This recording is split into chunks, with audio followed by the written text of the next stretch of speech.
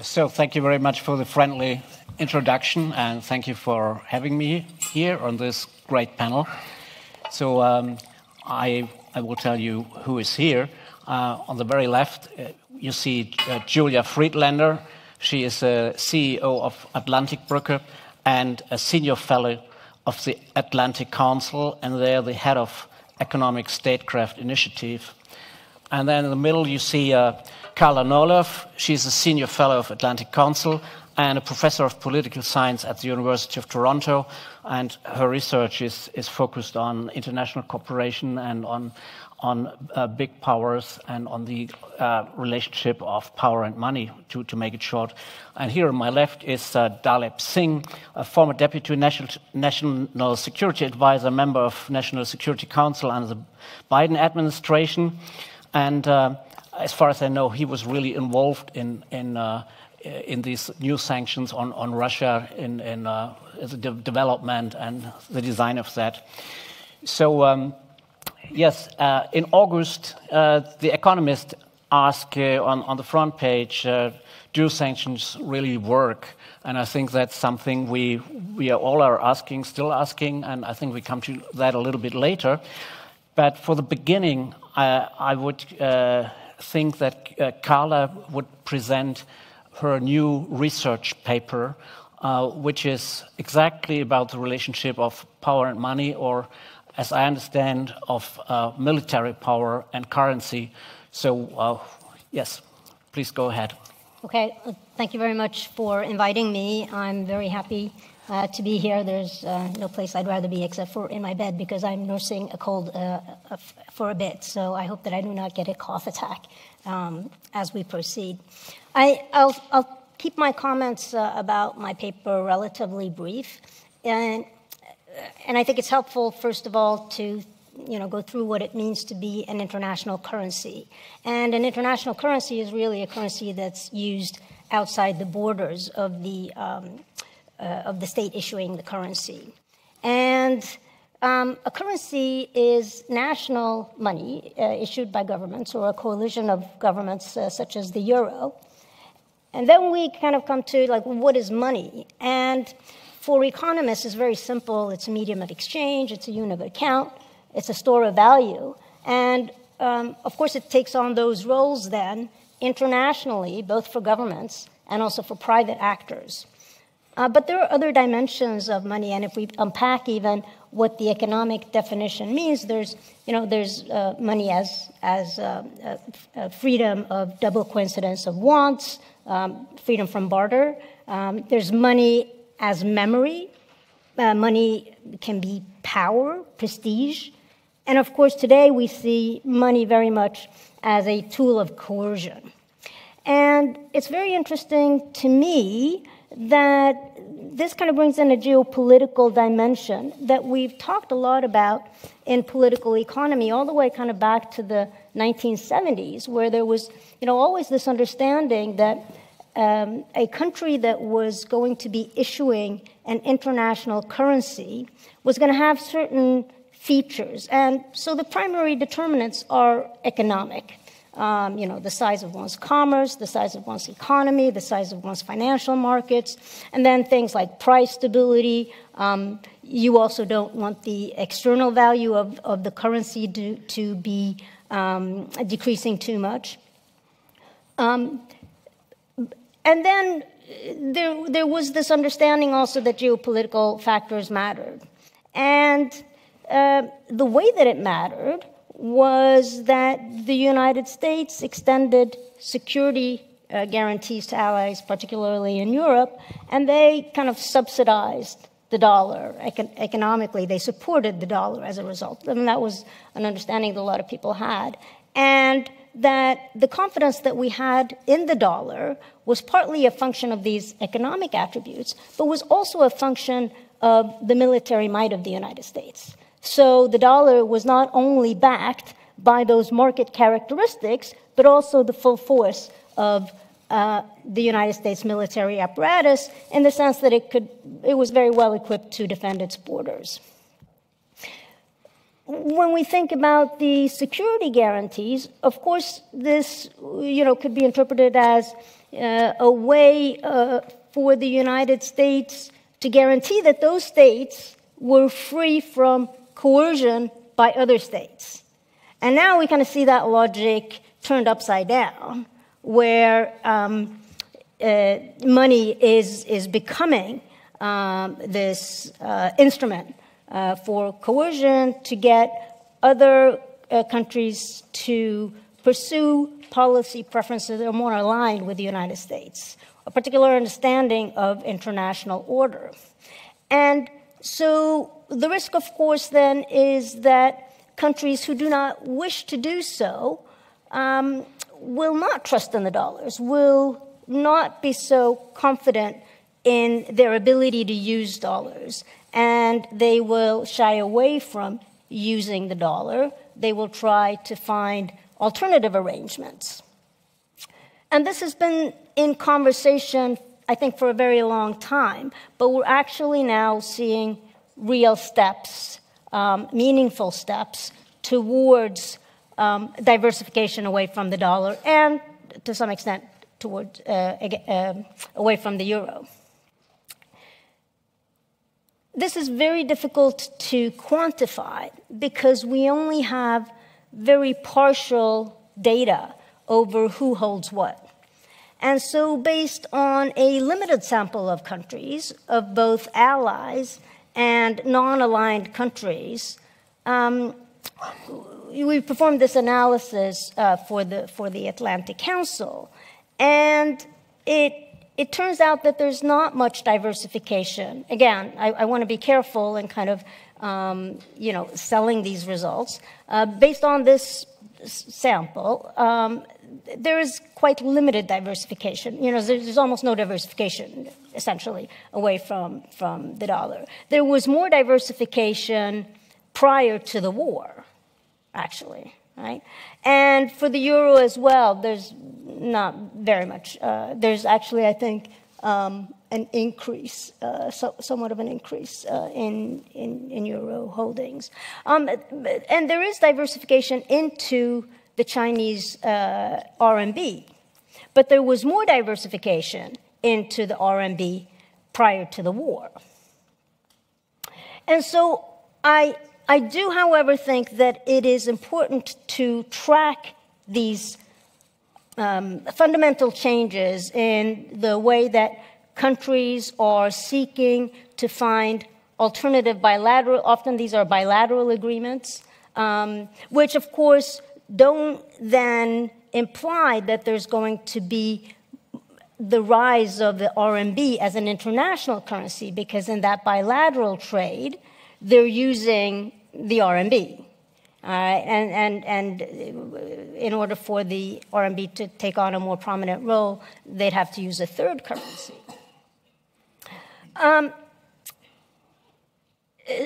There are also technological changes that feed into this phenomena. For instance, the launch of the digital RMB could make this process accelerate, right? Because we would see a more, a faster move towards a convertible RMB, right? And that would then increase the attractiveness of also pricing and settling in RMB. And then I think there is also, something that I actually have not paid a lot of attention to previously, but also private stable coins, right? But like privately issued stable coins. And I think that a lot of academics kind of, at least for political scientists, they kind of dismiss this as quite irrelevant. Kind of almost like cryptocurrencies, right? Okay, so, but there is a prospect of disintermediating the dollar if you in foreign exchange markets, if we see more use of stable coins, because you can actually then exchange currencies directly. And of course, one of the roles of the dollar, at least in currency markets, is as a vehicle currency, right? So a lot of currencies are traded via the dollar. And that role would then be undone, or partially undone, or significantly reduced if it were much cheaper to trade bilateral currencies, the currency pairs against each other.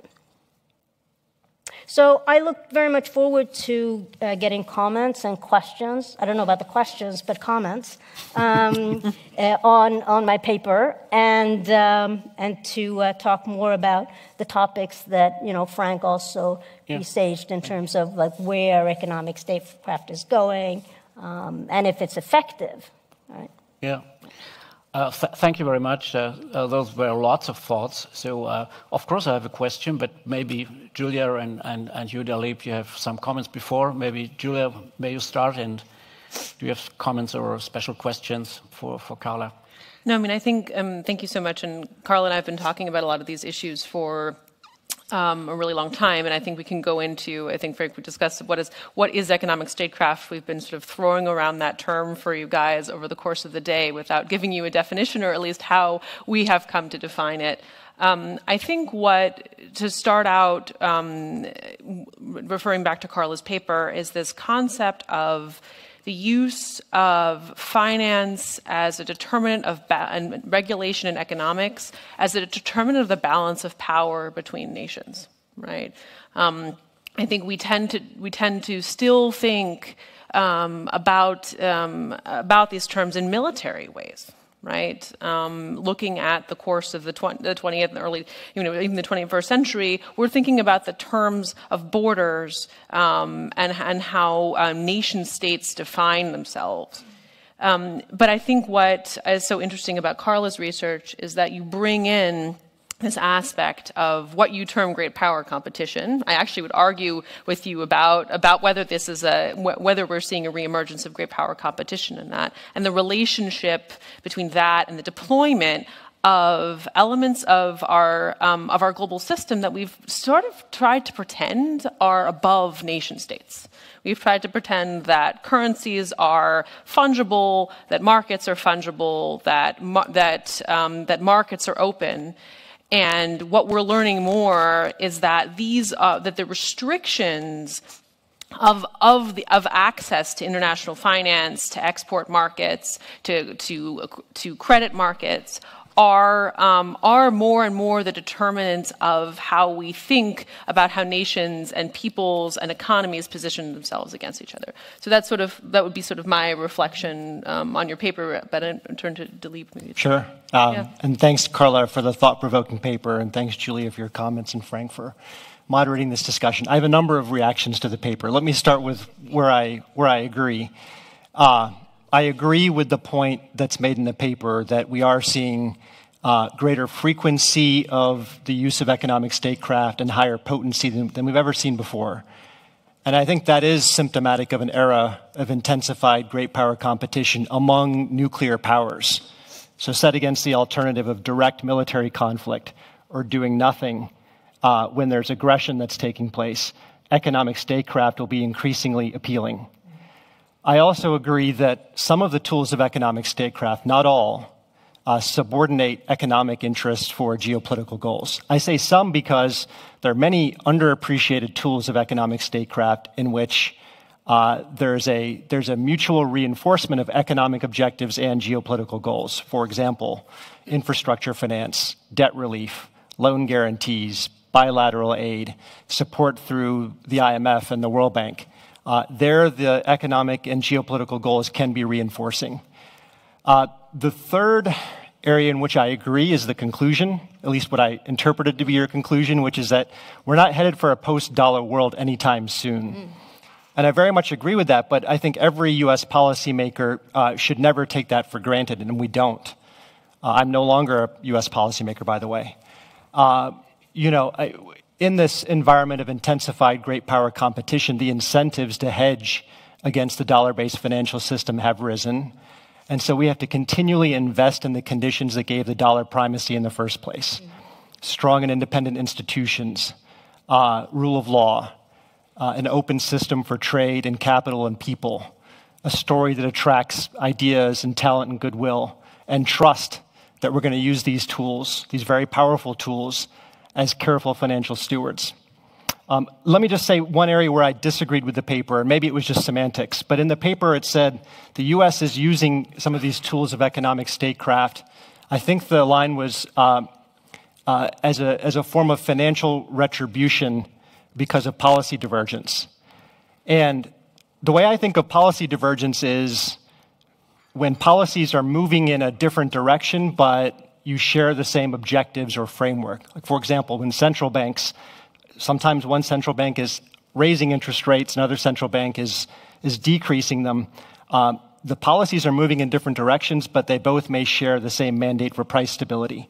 I think in this case, it's something quite different. We're talking about, in the case of Russia, a rapacious and barbaric invasion that's terrorizing 45 million innocent people. It's violating core principles that underpin global peace and security and that lie at the heart of the UN Charter. And so, to me, this is not about policy divergence. This is about a very different worldview that threatens the most dear principles that have given us decades of relative peace. And it's not about retribution either. It's not about vengeance. The purpose of these sanctions with Russia was really to change Putin's calculus by imposing the most severe economic costs at our disposal and by providing a demonstration effect for any other dictator or autocrat that wants to draw his own sphere of influence by the barrel of a gun or by coercive measures. So, thanks again for the paper. So that leads to my first question, a very simple question with a very complicated answer, I think. Maybe you just continue on that. Are the sanctions working? The sanctions against Russia, do you see what you wanted to see when you set it up? So the first point I would make is that sanctions were never intended as a standalone solution. They're meant to be embedded in a broader strategy that has a number of different elements. One is to provide as much support as Ukraine needs to defend itself and to fight for its own freedom. The U.S. has provided over $15 billion in that regard. It's also about providing humanitarian support for the over 10 million refugees and displaced people that are pouring into Europe. It's about helping the world deal with the spillovers of Putin's invasion in food, in the quantity of food and the price of food, and the price of energy, the quantity of energy. It's about helping Europe and other consumers of Russian energy diversify as fast as they can. That is taking place. It's also about fortifying NATO's eastern flank and enlarging NATO. Mm-hmm. And we've seen a sea change in the support for what the West, broadly speaking, is trying to accomplish. Now, as it relates to sanctions, in particular, yes, I think the impacts that we're seeing are broadly in line with what we warned Putin would happen if he prosecuted this invasion. The GDP contraction in Russia this year and next, if you look at the IMF's forecasts, they're not as large as what I thought at the outset of the invasion, but they'll probably amount to at least double digits. That's about double what we saw in terms of Russia's contraction after its default in 1998. Unlike then, when Russia was getting integrated into the global economy, now it's getting isolated as a pariah state. Inflation touched 17% in Russia. The Central Bank of Russia had to raise its policy rate to 20%. That combination of very high inflation, very high interest rates will really damage Russia's long-term growth prospects. So will the exit of more than 1,000 private sector companies, more than 500,000 of Russia's best and brightest, many of them in the most productive sectors of the economy. Russia's imports since February are down more than 50%. That's impacting Putin's ability to sustain the military effort, but also to modernize and diversify his economy. You've likely heard stories about Russia running out of precision-guided missiles because it can't access Western microchips. Its tank factories are shutting down because they lack Western components.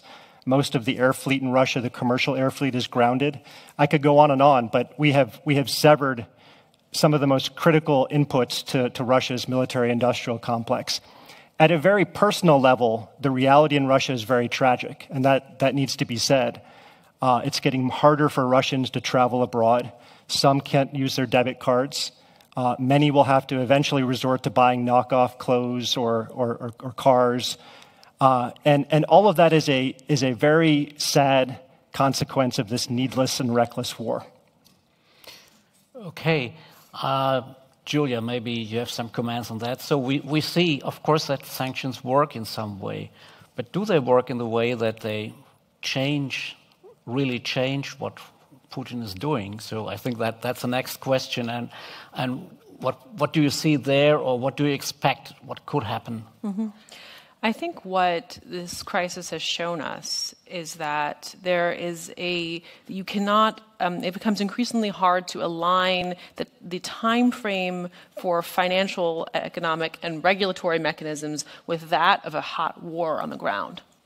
So if we started out, and again, I'm not going to, Dilip was personally doing this, but from the outside, what I saw was an overestimation of the capacity of Russia and an underestimation of the capacity of Ukraine, leading us to believe that Ukraine could fall within days, to saying we actually have to find an equivalent of a on-scale invasion in financial means as a counter, right?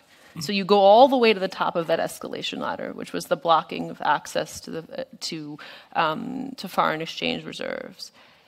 But it turned out that we were actually a little bit too good at our game for that calculus.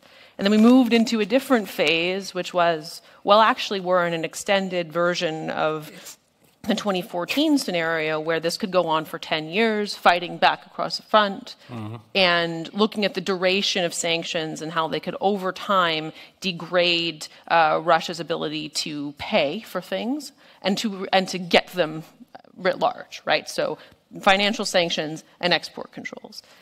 And now we're in a different strategic phase where we're saying, well, actually, this could actually end up reflecting more of what we would like in the first place, an outcome which might lead to negotiations, which could even lead to something that Ukraine could consider to be a victory. So sanctions have a time lag, and I'll talk a little bit more about how we consider that, but that you have to consider that we have been trying to use these mechanisms in the timeline of a direct military conflict, and there's sort of a disconnect there in how we can make that work.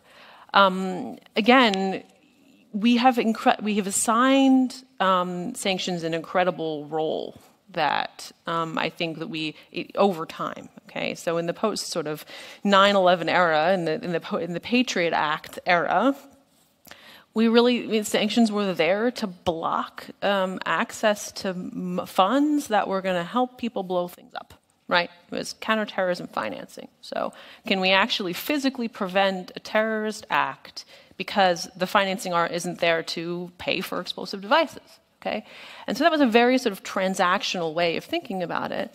And over the past couple of decades, we've expanded this to try to tackle any political conflict that we see across the world. And so in many ways, right? So whether it's looking at trying to hold human rights violators to account and try to take their money away, to, again, trying to pressure Maduro out of office. One of the most, of course, storied examples is, of course, bringing Iran back to the negotiating table over the nuclear negotiations, that we've moved increasingly away from something tactile, right? Here, your money is now gone, to a political objective, where then you have you have diplomats and foreign policy experts saying, we're going to do something about this. We're going to have sanctions, and we're going to hold them to account. Now, I know this phrase, hold to account. To me, it says it's a stand-in for having an actual strategy of what to do about it, right? We're going to hold them to account. We're going to show them that we're mad, versus saying, you're no longer going to be able to carry out XYZ activity that we deem to be... You are not allowed to win. That's a phrase like that. You are not allowed to win. What does that mean? Right. No, but then again, think when I was, we were, you create these axes of resistance, and it's not. And again, not on the scale of necessarily what Carl has been alluding to, right? But that the success of your policy ultimately hangs on. Is so easily broken by the smallest violation. So, if we're putting pressure on Iran, at the same time as we're putting pressure on Venezuela, at the same time as we're putting pressure on Russia, right? Like they're all going to try to find like axes of efficiency to carry out the daily business that they have to in order to support their economies. It's not even, as out of some sort of, desire to counter the United States. It's like this is how we're going to have to function because we've been blocked from transacting in the dollar system. So my favorite example of this is when. It was Venezuela, when we noticed that the Russians were delivering little green men, that the Chinese were considering issuing line of credit, the Cubans were providing medical expertise and thugs essentially to help protect Maduro, and then you had the Iranians shipping crude over in international waters, right? And we had nothing to, and we had exhausted all of our means to stop that, right? And so that was sort of the exhaustion of our political will against the financial mechanisms that we actually had to tackle it. Carla, if we look back into history, I've done it only a little bit, so I think we see very mixed experiences from the 20s, maybe before the Second World War. There was the idea that sanctions could be the right thing to do so that you wouldn't have to have any more war, things like that, and it didn't work out that way. So if we look a little bit in other cases and a little bit back in history, what do you think, in general, what kind of condition do we need to be successful with sanctions? Maybe you can elaborate that a little bit. Mm-hmm. Yes, I think there's a lot of questioning, of the efficacy of sanctions, whether sanctions really work, and most people, or a large body of scholars, come to the conclusion that they really do not work. And I think that it really depends on how one characterizes success. What counts as a success. There are several kind of depositories over sanctions episodes since the 1950s, and the way that success is kind of evaluated is, it can be a partial success. Does it have to be a total success? What about compromise solutions? And I think it really depends on kind of the policy goal, right? I mean, I think it's very difficult to try to get a country to change its policy once it's already embarked upon a path. It's very, because of audience costs, and because of national pride, I think it's very, very difficult to get that policy changed. And so if we're talking about things like preventing war, ending war, where there's already kind of been a public commitment, I think that's very difficult. But we're looking at other things like democracy promotion, right? I mean, I think that the success record there has been a lot higher. And then I also think it really depends on who you're trying to deter.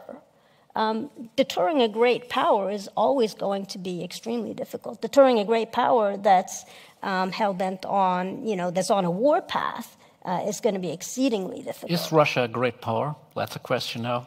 Yes, I think I would characterize it as a great power. I mean, before the war, at least. Right? So, yeah. Can I jump in on this? Sure. Yeah. Sure. I mean, so 3 thoughts. You're free to jump in. One is when I see studies of whether sanctions work, I mean, the problem with many of these studies is they don't consider the counterfactual. Mm-hmm. So when you're dealing with a situation in which there's a violation of core international principles, you typically have 3 choices. A, you can do nothing. And if you do nothing in the face of unchecked aggression, that has direct costs. It also has indirect costs because you're sending a signal to any other dictator or autocrat that this type of aggression will not be met with equal or greater force. That has uncertainties and a chilling effect associated with that path. Second option is direct military conflict. Third option is the entire spectrum of economic statecraft that we're talking about. So many of the analyses don't actually consider sanctions in the context of the alternatives. Second is I think we have learned a lot of things from history about the kinds of principles that make sanctions more effective.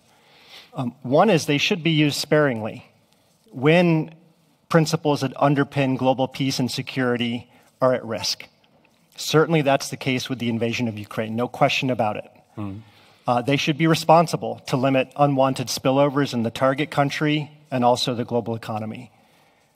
They should be calibrated so that the chance of coordinating with allies and partners is maximized, both because that multiplies the direct impact, but also because it gives a signal this is not a unilateral exercise of power, it's a shared defense of core principles. The sanctions should be flexible, so you can ratchet them higher or lower depending upon how the target responds. And they need to be sustainable because they take time to work. I think we could talk about Iran in this context, and we could talk about Russia 2014, but in Iran, this was a very patient sanctions program that started, more than 7 years before the JCPOA was signed. First, it involved the U.S. targeting more than 100 entities in Iran that were supporting the nuclear program. And this was by the way, these sanctions had a very targeted objective to stop Iran from developing a nuclear bomb. Then we had 4 UN resolutions that codified the objective in Iran. And then there was staying power until Iran came to the negotiating table. And as a consequence of the JCPOA, Iran lost 98% of its enriched uranium. It shut down a heavy water nuclear reactor. And you had IEA inspectors that had the right to inspect any facility where they suspected cheating. Okay, so they went from 2 to 3 months away from developing a nuclear bomb to having no pathway to developing a nuclear bomb. Now that they're out of the deal, they're back to within weeks of a nuclear breakout. So that, I think Iran is an example that should be studied more carefully, particularly in the current context. And I think this episode, too, with time, will be able to judge what would have happened had we not responded as forcefully as we did.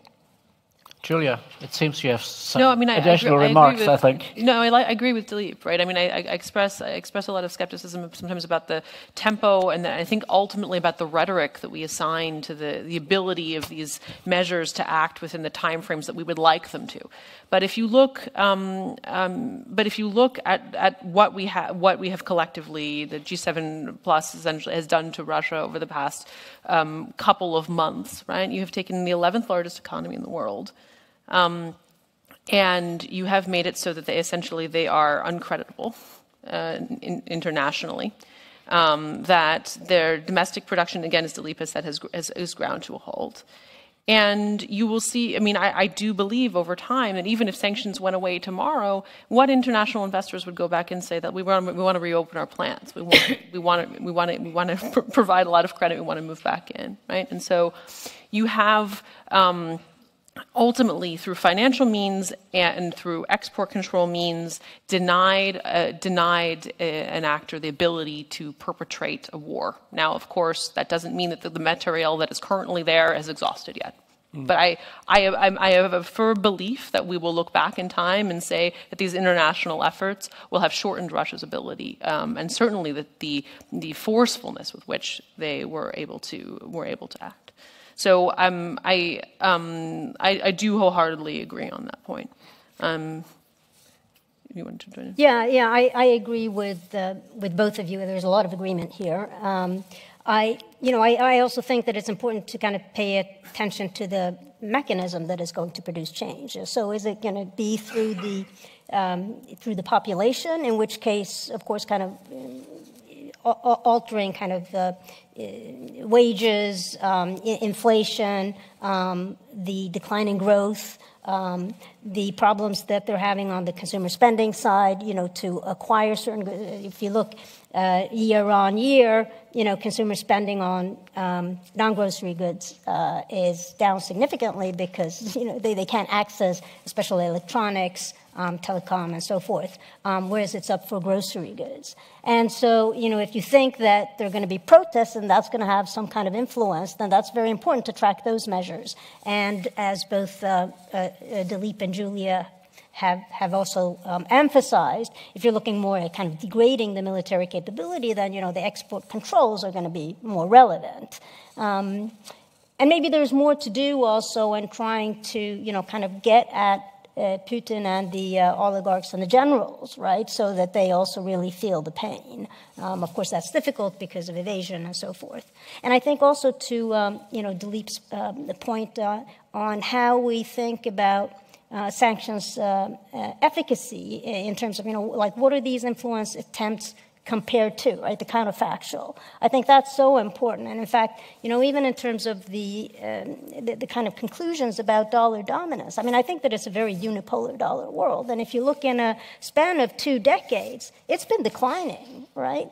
And so the question is, like the ones that are diversifying, right? Because there are some countries that are going to obviously, the sanctioning coalition is not going to be diversifying away. It's the countries that,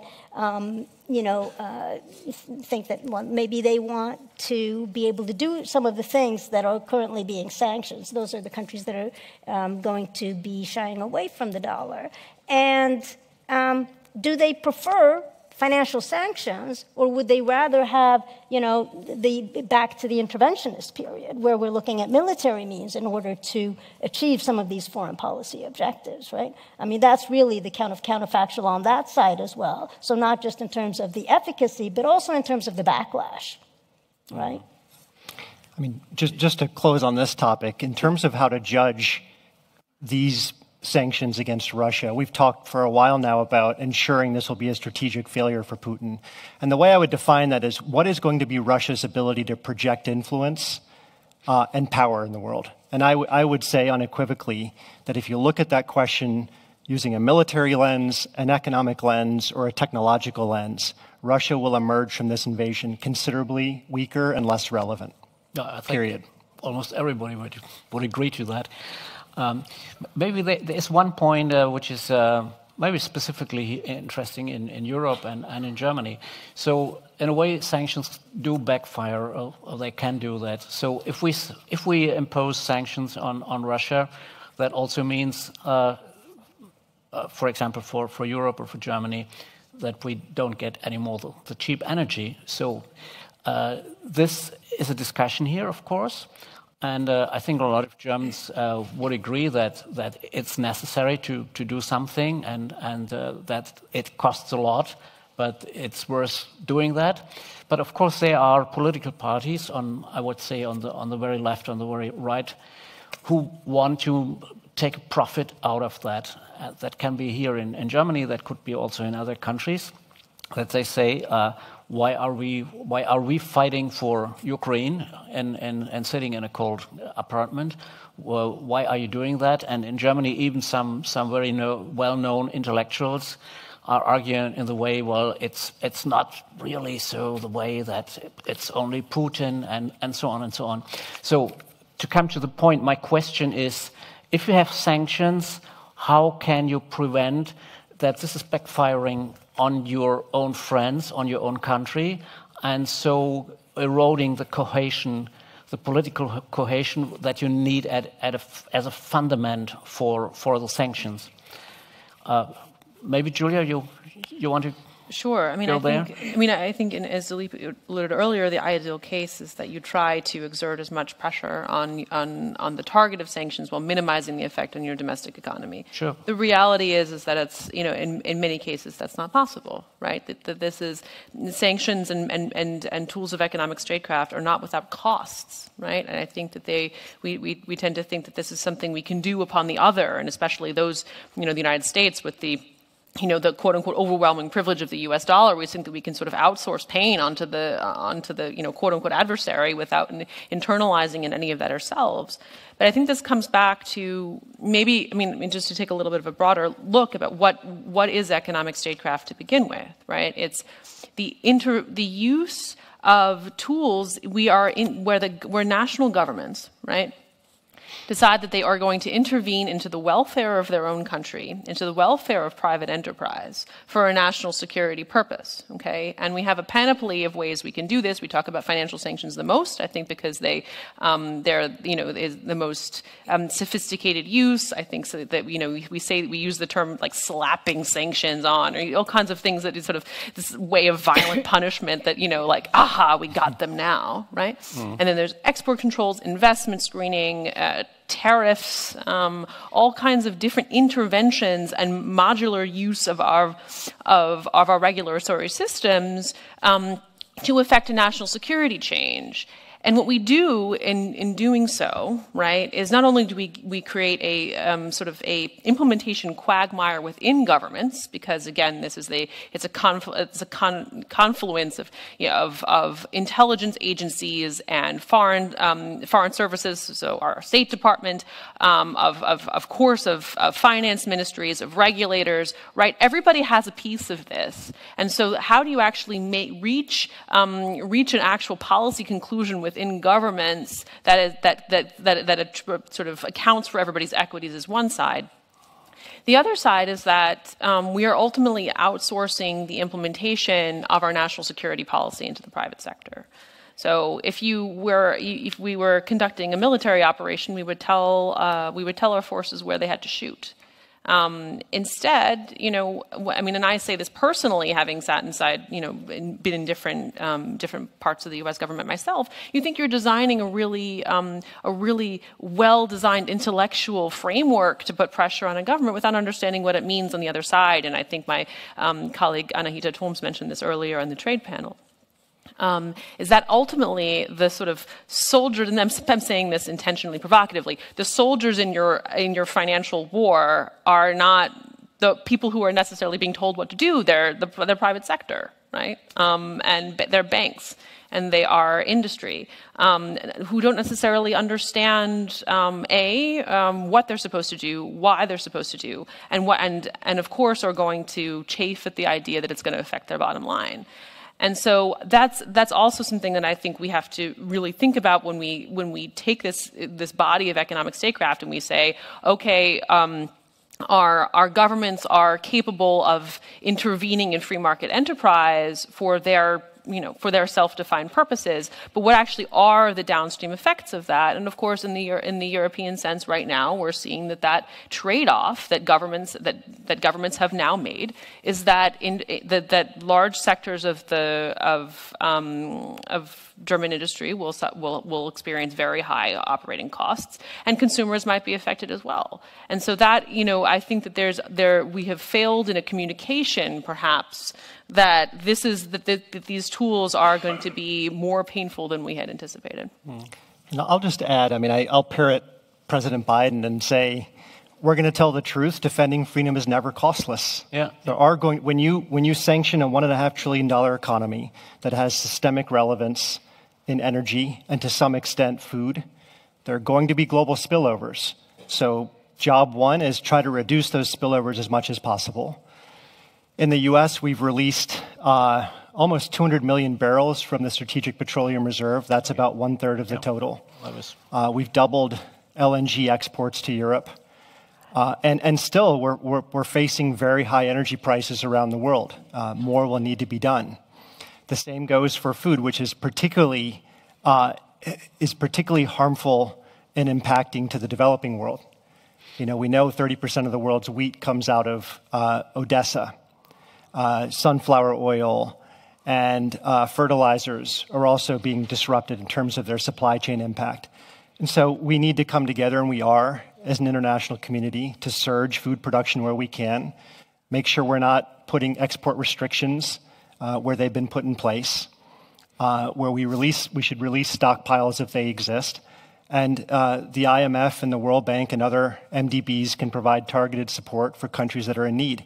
But more broadly, the second point to make is that policy always has trade-offs. And what would be the cost of doing nothing? I'll repeat that question. Sure. What would be the uncertainties it would cause, the chilling effect it would create, the signal it would send to dictators and autocrats that you too can now carve out your own sphere of influence? What would be the cost of going down that path? And to my mind, those costs are unacceptable and much higher than the path we're on. Carla, do you have a comment on this thing, the backfiring, and how you can keep it low on a low level? So, I think that there is a question that has been raised in various fora about, what to do with the non-sanctioning G countries. And you know, I think that this is perhaps where we might disagree a little bit on this panel, because I think that those, you know, kind of BRICS plus, and Argentina just, you know, gave its formal application to join BRICS, and I think there is a real danger in coming down too hard on these countries, because in effect, it's not only that they did not sanction Russia, they just don't sanction a lot. So to ask them to participate in this mega sanctioning enterprise is a lot. And they're you know, calibrating their opportunities, right? I mean, what they can get from China in particular, but now China looks like it's, well, it's also hedging, but it's kind of more aligned with Russia at the moment. And then what it can get from the United States in terms of security guarantees. And I think that, you know, the Philippines, you know, recent kind of turnaround is a very good testament to this, where, you know, they're openly saying basically, well, we want, you know, more trade with China, but we also want U.S. security guarantees. And so I think that it would be a bit unfair and harsh to exclude these countries from the G constellation and just have kind of a minimal G7, right? I mean, whether formally or informally. And it would also be a strategic blunder, I think. I think it would be a strategic mistake, because that then puts real distance. And it doesn't recognize the fact that they're just kind of doing what they always do, which is they don't really use financial sanctions. Maybe I don't disagree with that. Maybe before you go on, Julia, I may add a specific thing. So if we had when we had the Iran sanctions, we had the problem here in Europe that European banks had to obey to the American sanctions and not to European law. So that all brings us to the third party problem. So how can we get a third party to agree to our sanctions? And as you said, how far can we go? How is that to see from maybe even from a legal standpoint and from a standpoint if you are in both in the NATO, for example. So I just wanted to add these aspects, but I think the general question is what can we do about the third parties? Maybe Julia, you but just to respond quickly to this idea about the rest of the world that might disagree politically with what Russia has done and not signed on to sanctions.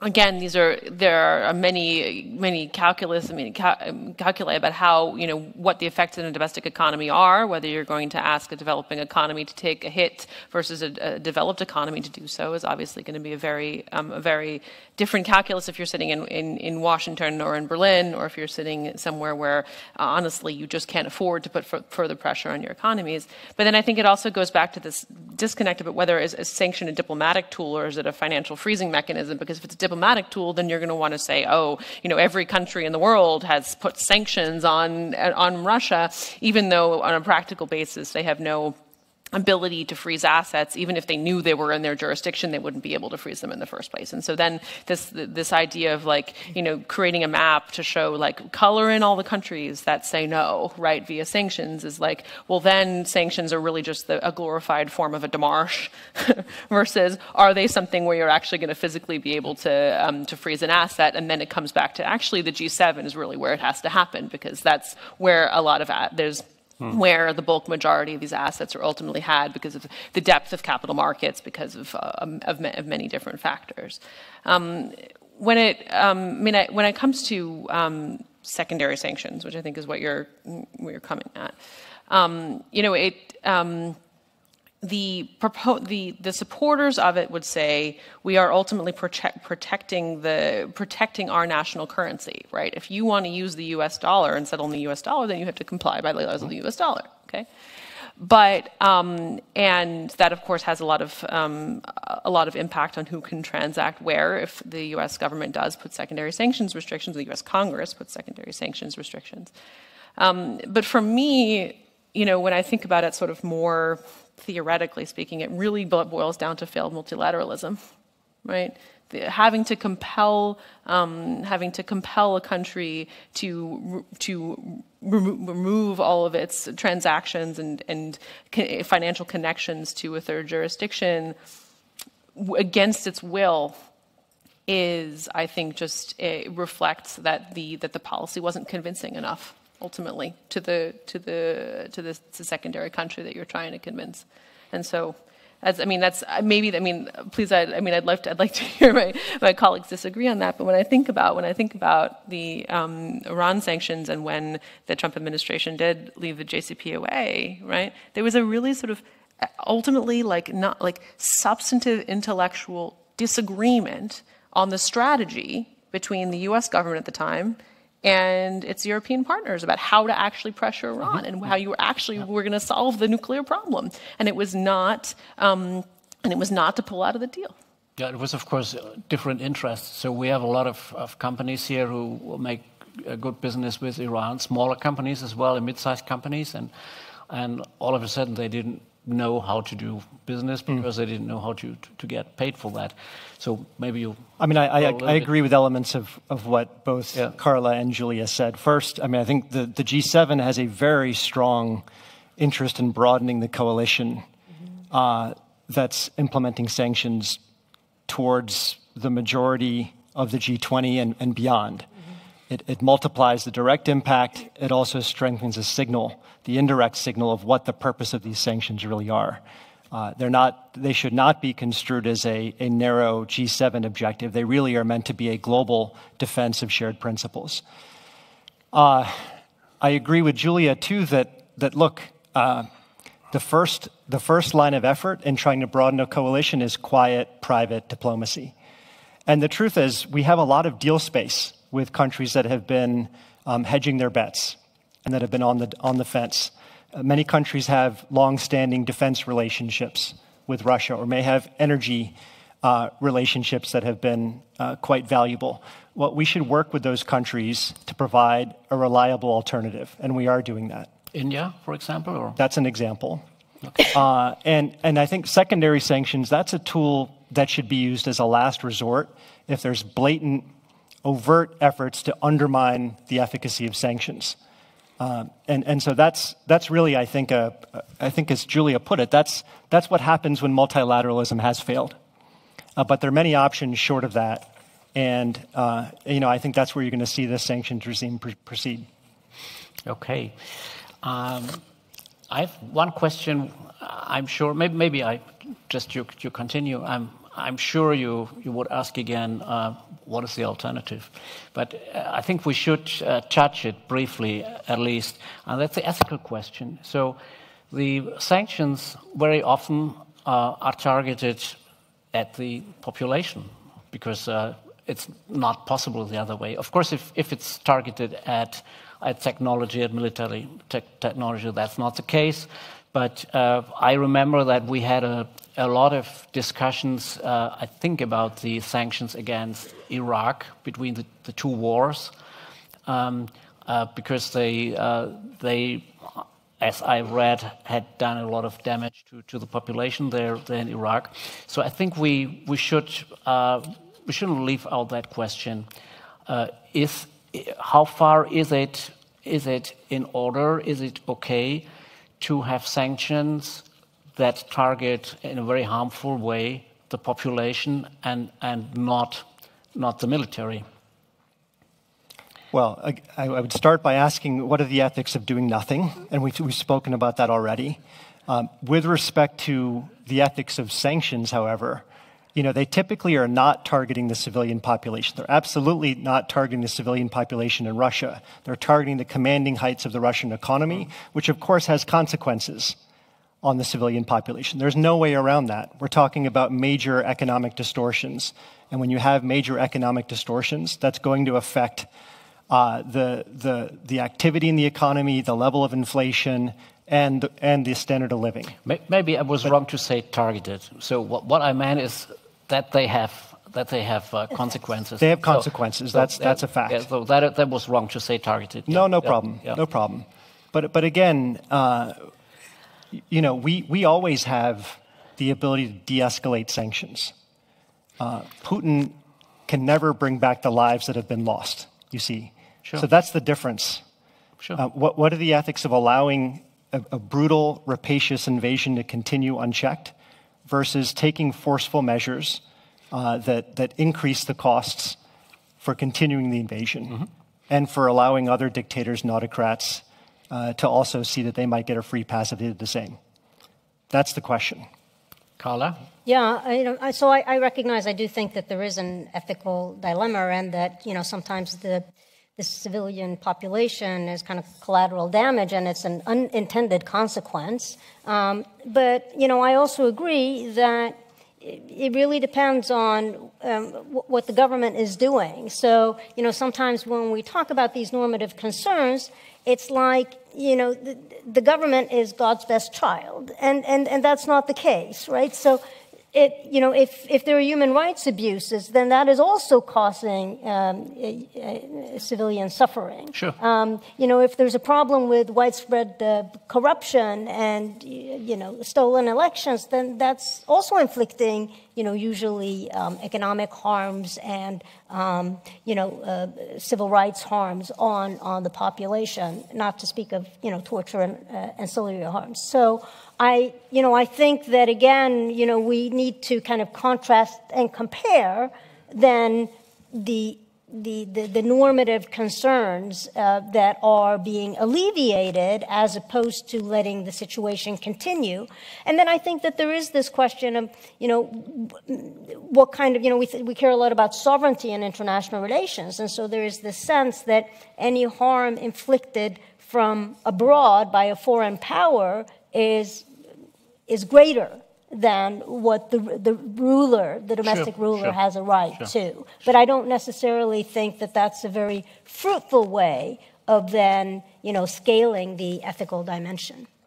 Julia, some remarks on that? No, I completely agree. And I think that although, we have carve-outs for humanitarian exemptions, right, the ultimate collateral damage does ultimately lie with the populations, right? And we do, again, try to calibrate these things to minimize those damages. But again, just as it's going to have, that these measures are going to have impacts on our own domestic economies, they're going to have unintended consequences on the targets as well.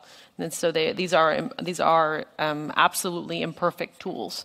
And I know that there are various policy options to try to counter that, whether this is a complex licensing structure, whether it's actually deliveries of humanitarian goods, whether it's exceptions, whether it's barter deals. There are all kinds of cute ways that we have tried to counteract the humanitarian impact. It is there, right? But again, to be provocative, so is military conflict, right? You want to change a behavior of an international actor, you're going to have to do something about it, right? And you're going to have to absorb the costs. Sure. Yeah. Maybe we come back to the beginning of our conversation. So about currency and power, and so what does it mean for the United States with a great currency? And we have discussed about that. And I think there is not a real big threat right now for the dollar to stay on the first place. But if the dollar is used as a kind of weapon or so, and if that is done maybe too often or whatever, or not targeted enough, is there a danger that this will erode the role of the dollar and that to that degree also the role of the United States? What do you think about that? Maybe we start with you, Carla. Well, so I think, and it's clearly demonstrated in the paper also that it's a very unipolar dollar world, and it is not going away anytime soon. For the long foreseeable future, because the gap between the United States and the nearest competitor, which happens to be an ally, the most important allies of the United States, it's just too large even there. And so to China, like China is on the floor and the United States is way up. And so there's no immediate threat, but I still do think that these changes do take time. And I think that we're seeing, a fundamental kind of transformation in the underlying patterns that we have not seen before, in addition to technological changes.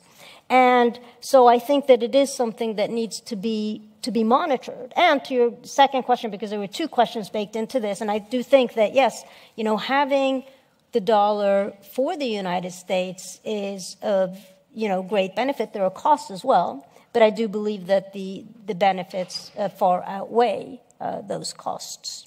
Yeah, Dilip, in a way, we're talking about are we getting into a different world order, or are we on a slippery path, maybe to come to a different world order, different from what we have now? I think that would be connected to what you told us. So how big is this risk in your opinion? I mean, so first the facts. On paper, there's nothing to see here. Yeah.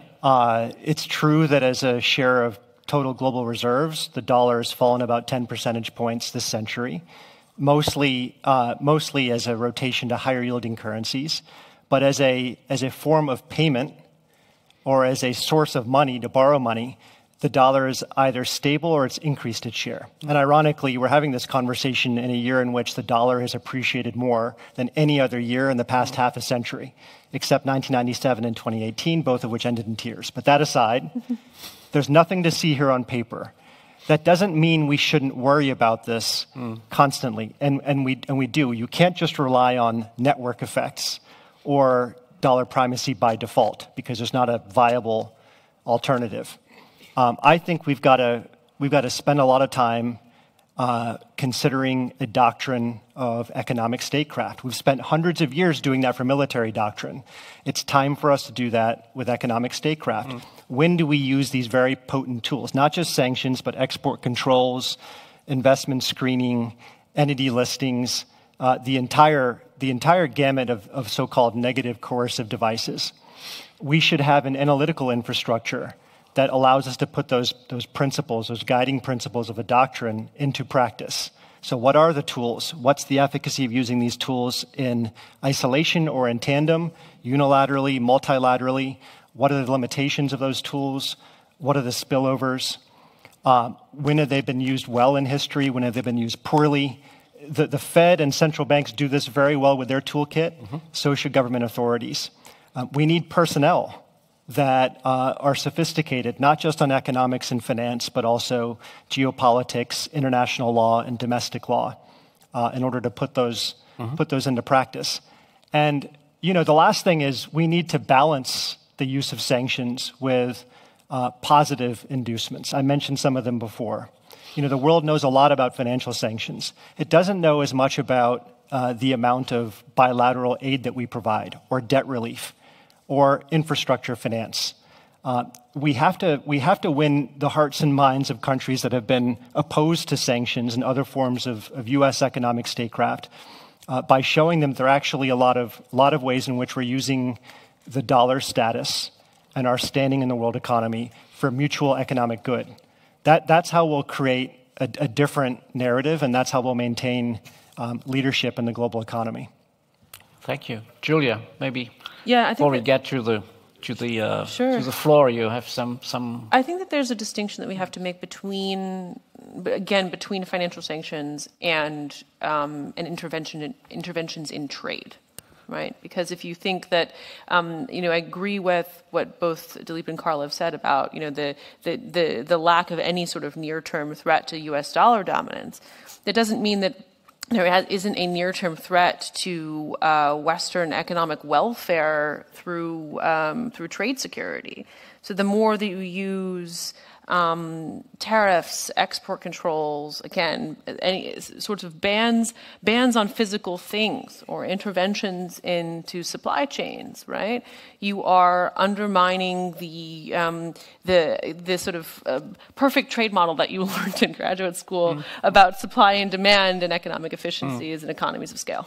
Okay, So even if you have, even if we say, yeah, okay, we know that we're going to settle trade in dollars, and countries are going to continue to hold reserves in dollars, and they're going to want to clear in U.S. dollars through New York.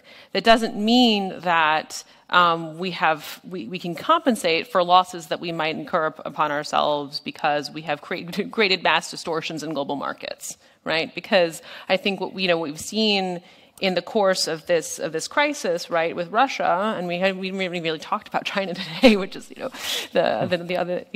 overbearing elephant in the room, is that you create, and this is why I sort of take a little bit of issue with great power competition concept, is because you are empowering other parts of the world through the comparative advantage that they have now come into. Right? Whether it's the Gulf with energy resources, whether it's India saying, well, now everyone has to come to us. We're the largest democracy in the world, but I guess we have a lot of brokering power to whether China is or is not going to issue some sort of financial assistance to Russia. This is, what is Bolsonaro going to do with grain markets? Again, it creates different incentives for global actors, and that's in trade. Right, and I think that is some of what what we've been playing around with the most. Certainly, the Trump administration played around with it a lot. So the Biden administration hasn't pulled back from a lot of those concepts as well. So I think that is where I think the rubber is going to hit the road right now, in terms of how we design our regulatory framework and how we actually are going to economically interact with China, and what lines in the sand we're going to draw, and what distortions that then creates. Right. So Russia is sort of a test case for that. And that's interesting. Yeah. The distinction between financial and trade. Okay. Thank you very much. I think we should ask. I see here a question. Yeah, someone. My name is Thomas von Lübke. I just wanted to ask you, Carla, whether you see any chance that a court is organized with the support of the European Union, the US, as well as India and China, to talk about and to rule about the central bank money that has been frozen. Because in order for the right incentives, I think it would be best to have a tally sitting in one account in Russia's name and another one in the Ukrainian name, and for each rocket having money being transmitted with the order of the court, so that we have a multilateral answer, which would be economic statecraft, but multilaterally. Okay, I'm sorry, I'm not sure. I'm sorry. Can you? There were some aspects of your question that I did not actually understand, because I think that there were some German terms, and I don't speak any German. Can you clarify your question? I try to speak English, okay. But as long as you don't ask me to translate it into French, we should be able to do it. The idea was whether there is a multilateral angle or an opportunity to get economic statecraft, economic sanctions organized through a court hearing, including the court hearing. A court. Okay. From our German point of view, it could be the International Court in Den Haag, but so far I don't know how much recognition it has by the US, China, and India. But if it is based on a United Nations institution, we would not have the problems discussed this morning, that this is immediately causing retaliation by the Chinese, or reactions by the Chinese, which we want to avoid. Okay, so I think that a multilateral kind of approach to sanctions is usually more successful, and I think that China has actually signed up to some of those sanctions, but it is reluctant to otherwise impose financial sanctions at all.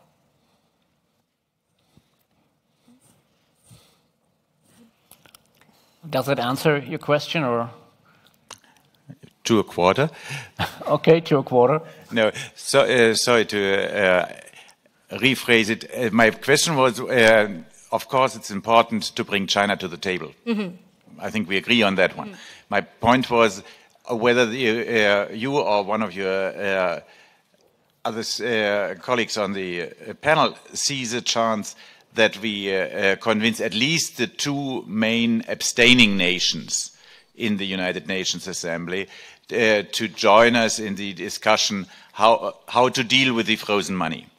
Because I think it is very clear that this frozen money should not be just released and given back. But on the other side, I see the argument made by Maria this morning that it is dangerous just to seize it unilaterally.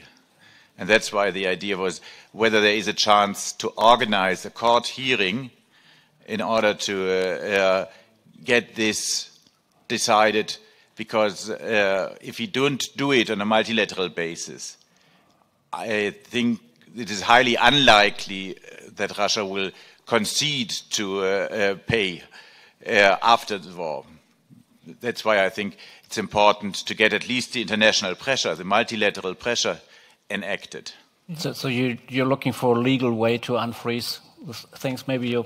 Sure. Two thoughts. One is Ukraine's going to need hundreds of billions of dollars to reconstruct its country after this invasion, after this war concludes.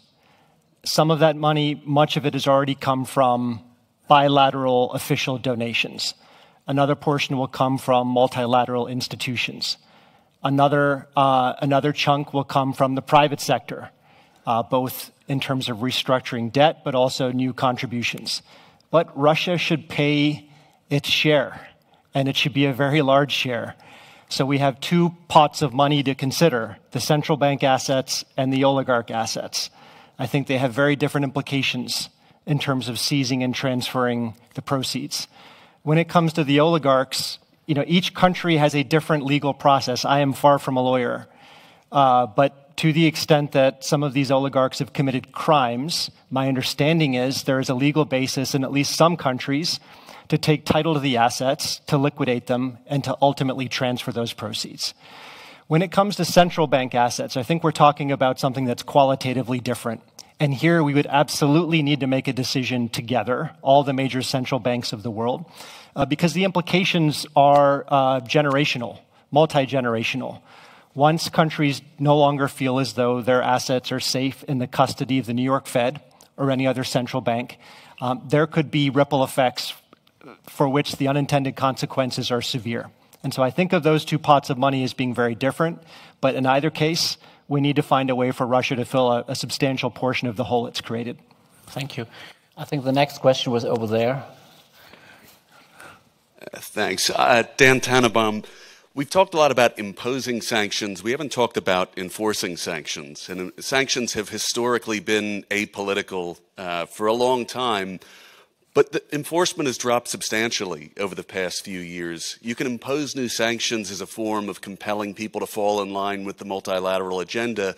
But this is to Julian Delip. What role do you think enforcement should play for actually punishing firms that are subject to those sanctions, not just in the US, but across the EU and other allies, for these violations as another mechanism of driving the agenda to further isolate countries like Russia? Julia? Sure. I mean, Dan, there are two sides to enforcement. One is sort of benevolent enforcement when, the long term when firms do what governments ask them to do. And the second is when, of course, where there's judicial action for not having upheld that. I think that, back to sort of what I was saying before about like slapping sanctions as if that's the action and then it's done, right? The meat on the bones comes through the course of years about enforcing them, right? To make sure that there aren't leaks in the system. To understanding where, again, especially if you're trailing assets or oligarch assets, is actually going down, following the breadcrumbs and actually figuring out where these assets are, and then going through a tedious process of trying to freeze them wherever they may be. And that's actually the important part about this, and it is incredibly difficult to do, right? The international financial system in all of its glory is very well designed for sanctions evasion. And if you want to launder money, there's someone who will tell you how to do it really well, and it may very well be out of the a reach of an official authority or a bank that's trying to look for it. And so that is the long-term burn on making sure that these things are effective on the sort of compliance side. I do think that there is value to occasionally posing a large deterring fine on a financial institution or a firm that has sort of wittingly evaded sanctions and gone to great lengths to obfuscate the source of funds in order to complete a transaction or a deal that is counter to the government it domiciles, right? But I do think it also, on the other side, does harbor resentment, especially when the U.S. government does it. Countries think we're doing this not because we sign on to the ideology of it or to comply with it, but just because those angry Americans or angry whomever are going to come after us if we do it otherwise. And I think that sometimes overmines the sort of benevolent will to comply with sanctions, even if it's on a country like Russia. I think we have to come to an end now. It looks to me like that. Or we can go. Oh, okay. If it's allowed. So, I think over there. Thank you. I'm Maya Nicoladze, and I want to ask a question about China, or the elephant in the room, as Julia mentioned earlier. So, in response to Russia's invasion of Ukraine, we saw sudden escalation of sanctions against Russia, and I'm wondering if such sudden escalation of sanctions could happen against China, and what would be the consequences of doing so? Maybe Carla, you want? Yeah, that's a difficult question. The situation with China is quite different from the Russian situation. China is a great power on a different scale. There's more dependence with China. The United States has interest in Asia just as it has in Europe. There's a military dimension also in play with China that could be very, very dangerous. But I think economically, just the countries and China is so plugged into the global economy that sanctioning China, certainly on a scale that we have seen with Russia, would have quite catastrophic implications. And I think that we'll hear from a former U.S. government representative, but I think that from my reading of what government officials have been saying, they really think twice about like in that more symmetrical situation to try to sanction China in the same way as Russia, I think is a no-go. Are there different opinions here on the panel on that? I mean, there are a million hypotheticals, and I don't want to. I'm not a U.S. government official, but I don't want to make any threats. But there's no country that's too big to sanction, in my view. Every country has pressure points. Every country has asymmetries.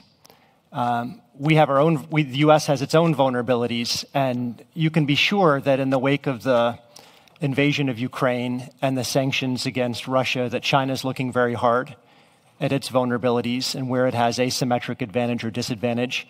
The U.S. is doing the same, and I'm sure active planning is taking place on both sides. I would just say that I was referring to the kind of central bank freeze, right? I mean, so that would just have very different repercussions if it were China with its multi-trillion reserves. It's not the same situation as with $500 billion worth of reserves. there might be other sanctions, but financial sanctions on that scale. And again, I don't think that this is something that the U.S. government is going to say, because of course there needs to be some ambiguity about what would happen if China crossed certain red lines. Speaking of vulnerabilities, that's something we are now finding out. We have a lot of them in Germany as well. We didn't know before, maybe. Other questions? I think over there, behind, yeah. Hi, Charles Hitchell again. I have a question about the price caps on Russian oil. It was just announced now. It seems I asked questions about breaking news that the European Union is on board and is trying to announced just now. But my question, it is mainly for you, Dilip, but it can be for the whole panel as well. You mentioned the fact that there were technocrats who are ready to process the sanctions, but perhaps they didn't have the appropriate geopolitical awareness. The criticism of the price cap from not necessarily the Atlantic Council, but others, is that the geopolitical call for it, the abstract reasons are entirely justified. The technical way you would apply it isn't necessarily that thought through. So for those who don't know, the price cap is supposed to use insurance markets, and insurance providers would have to request some sort of attestation from buyers of Russian oil in India, China, wherever, that they have complied with the price cap. Some say this isn't workable. What do you say? Julia? I think that there is going to be a rocky road in trying to figure out how to implement it and how to prove it. I ultimately think that it's the best shot that Western governments have to minimize the effect on global markets, minimize effect on themselves, while maintaining a modicum of pressure on Russia where it hurts and where it matters. And so, again, going back to imperfect concepts, right? This is something that has never been really tried on this scale before, like many of the other things that have been undertaken over the course of this crisis. But again, as there are many critics towards the implementation of the price caps and where the gaps might be, but ultimately, I think it's worth the shot. One more question I see. I think there was somebody over there. No, not. I think. Oh, sorry. I'm happy to answer the question too, if that's okay. Sure. I mean, okay. I'll try to be. There's so much. No. That's okay. That's okay. I'll try to be quick because I know there's another question. I mean, the price cap. I'm a fan of price caps. It lives in the land of lousy options, right? Because what we're trying to do are three things at once. We're trying to minimize the revenues that Putin gets from energy exports. We're trying to maintain the global supply of energy. And we're trying to accelerate our transition to renewable and reliable sources. That's really hard to do. But relative to an option of an outright embargo on Russian energy imports, all of which will not be displaced to India, Turkey, Korea, elsewhere, I think the price cap is a better risk reward for the G7 plus to pursue. Let's remember, oil markets are not competitive. They're run by a seller's cartel. The logic here is, why not create bargaining power among buyers and reduce the price to, let's say, the pre-invasion level of Brent. I mean, I'm making that up. The level of the price cap is one of the many administrative complexities here.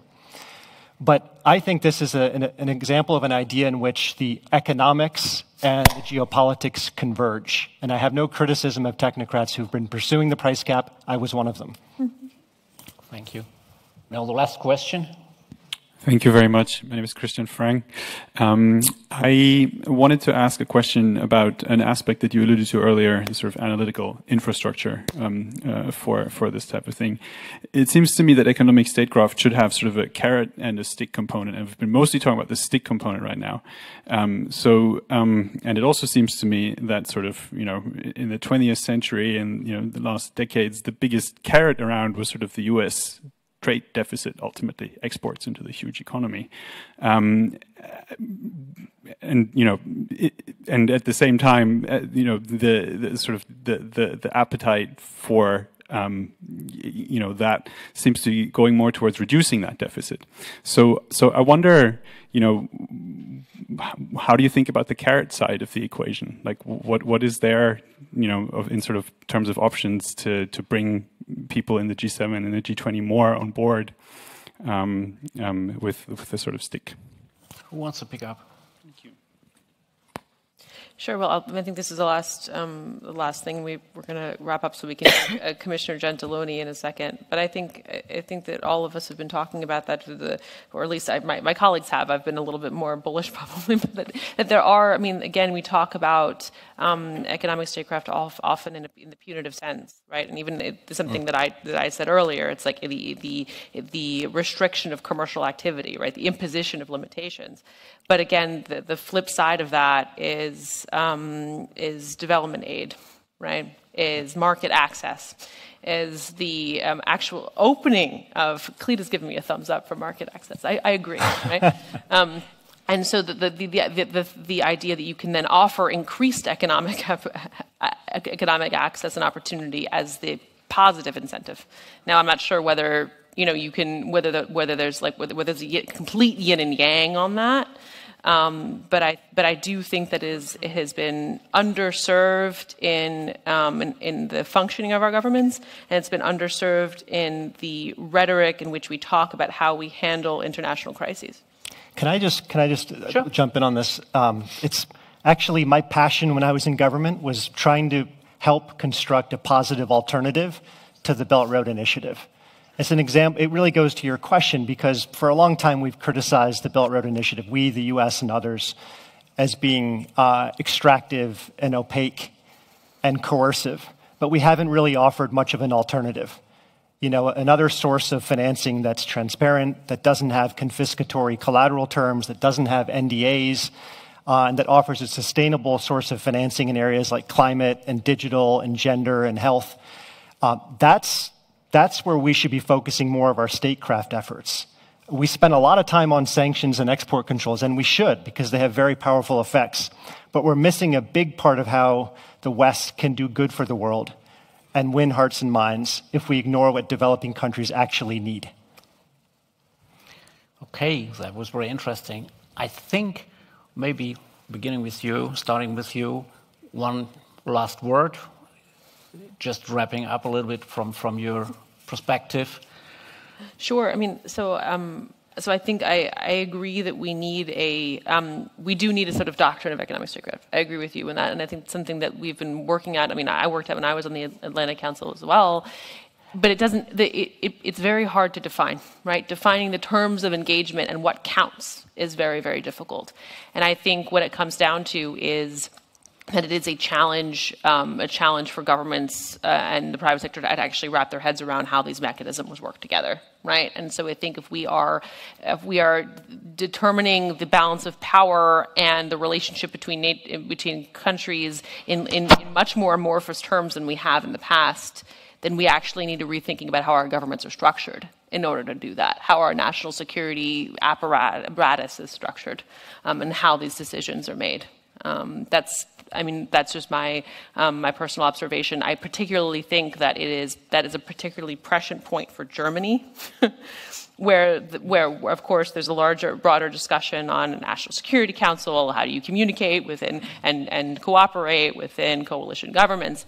And this idea of how you balance things that you do for economic welfare and for competition and what you do in the pure national security interest. Again, it is a challenge of organizational design. Okay, thank you. Carla? Yes, and so I think that just very briefly working backwards from the very last question, I think it's a great point. This, we're kind of pitting coercion versus inducement, and, I think that very much the strategy on the part of China is to use economic inducement as a way of attracting Silk Road. Right, sorry? The Silk Road. Yeah, the Silk Road, but also more immediate kind of bilateral initiatives.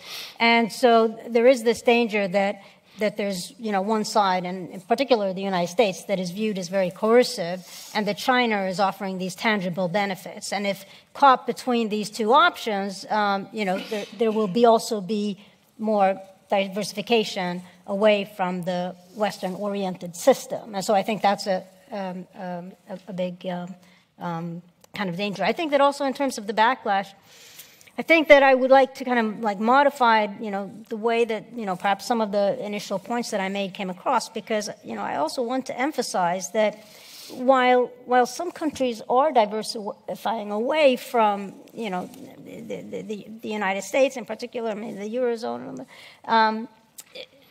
there's large support as well, right, for what the United States and the coalition as a whole has done. And so there's, we also see countries who agree with this vision of international order actually kind of doubling down into this system, right? So there's a stabilizing mechanism as well that is very prevalent, and I think we kind of lose sight of that when we're continuously talking about this backlash against the United States in particular, but also the broader coalition and what the costs are going to be because of this Russian initiative. So I'll end on that note. I'll quote Spider-Man and say, with great economic powers comes the need for sound principles, rigorous analysis, and a balance between economic harm and economic good. Well, thank you very much. I learned a lot. I think we all got a lot of answers, and we got one very important question. What is the alternative? What else should we do? So I think it's important to ask over and over again that question. Thank you very much.